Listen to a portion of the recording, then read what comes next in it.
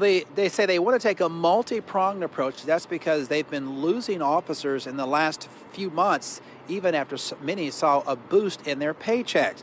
Now, right now, JPD has 258 sworn officers. There are 159 patrolmen in the 4 precincts across the city. There are 98 vacancies. Last month, corporals and sergeants started getting a salary boost approved by the city council back in January. But even with that extra pay, Assistant Chief Joe Wade told the council's Public Safety Ad Hoc Committee Monday the department has lost at least 10 officers in the first 3 months of 2022. Wade says pay is an ongoing issue. They need more. They need more. Because how can you quantify putting your life on the line every single day? You know, how much is enough?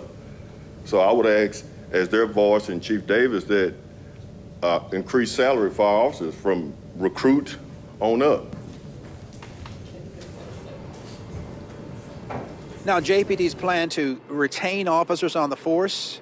They want to establish a new recruitment team to bring in people who they say are eminently qualified for the positions they're looking to fill.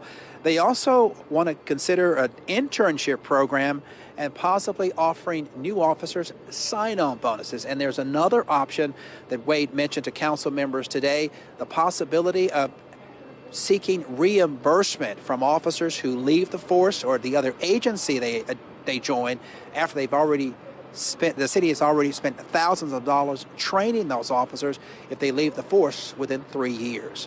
Live at City Hall, Ross Adams, 16 WAPT News.